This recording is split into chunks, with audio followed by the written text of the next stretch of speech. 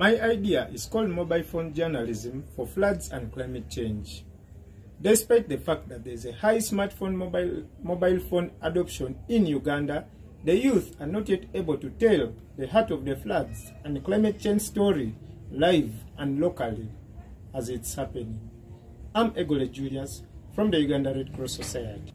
The rainy season leaves our communities worried due to the continuous and endless suffering caused by floods characterized by property loss, death, and temporary abandonment of homes helplessly since homes are filled with water.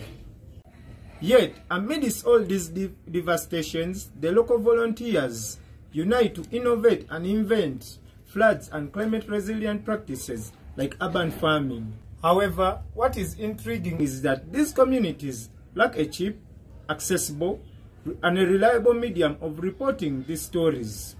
The fact is that they only access mainstream media, which is discriminating in nature. For example, becoming a journalist takes up to 3 years in the university after paying large sums of money. Once called upon, the media journalists may appear or may not appear depending if they have transport facilitation. This limits the heart of the climate story.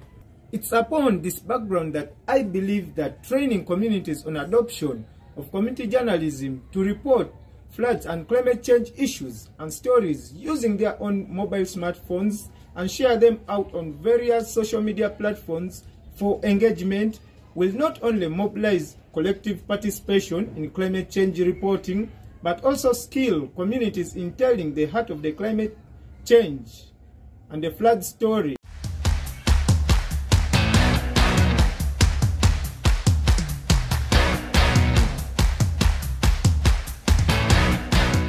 In the whole of last week, I was busy consulting with the Uganda Red Cross volunteers and staffs, community-based organizations, people living with disabilities, and youth groups.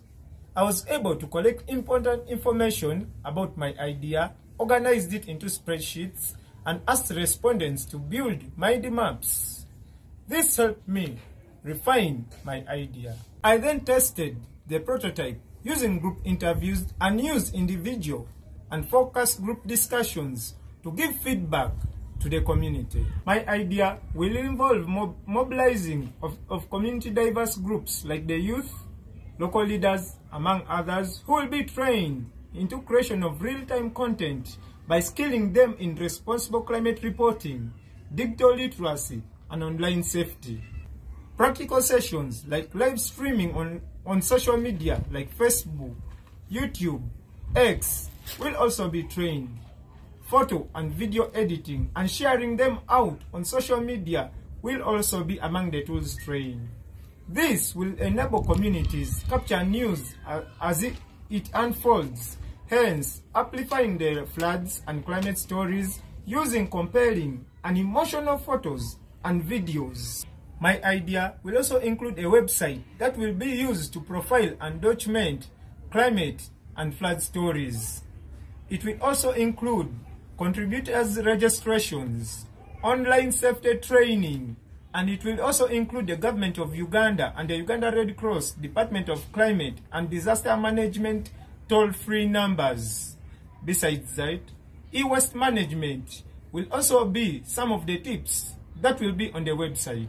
My idea stands out since it will lead to increased climate global connectivity through social media and our website, reduced cyber security threats among the climate reporters, and e-waste management.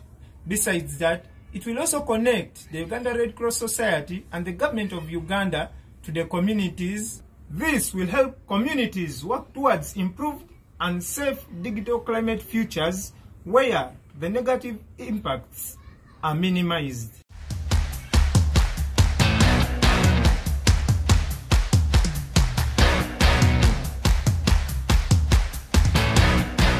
After the prototype process, I was able to redefine the problem statement from reporting for only floods to including other climate change stories, since we found out that communities suffer from other climate change issues apart from floods, and they enjoy the opportunities like urban farming. We found out that there was no climate change and floods database that documented stories, reports, and advocates online.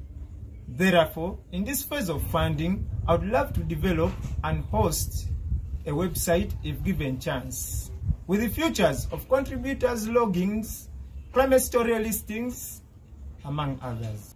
We also found out that climate advocates suffer from digital violence, cyberbullying, and e-waste management.